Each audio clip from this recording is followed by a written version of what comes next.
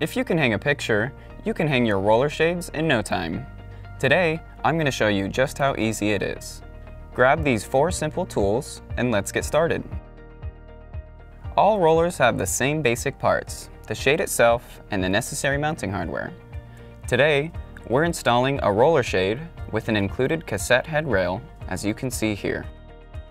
Depending on the type of shade you ordered, the pieces or parts you have may be a little different. That's okay. You'll follow basically the same steps I'll go through here to hang them. Just be sure to check the instructions that came with your product before you start. One of the reasons people like roller shades is that they're so easy to put up. All you have to do is screw in the brackets and click the head rail into place. Most roller shades with exposed head rails can be side mounted as well. But with a cassette like this, you can only install it on the top.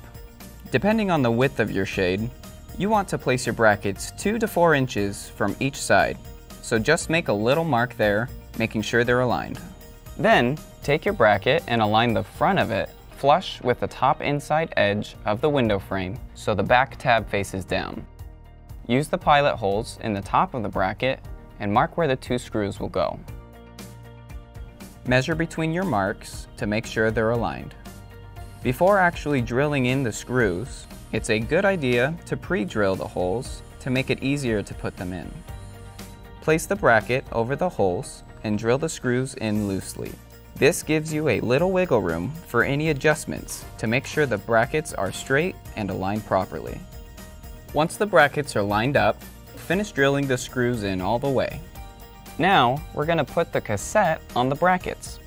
See this little groove on the top? That's where the brackets will snap onto it.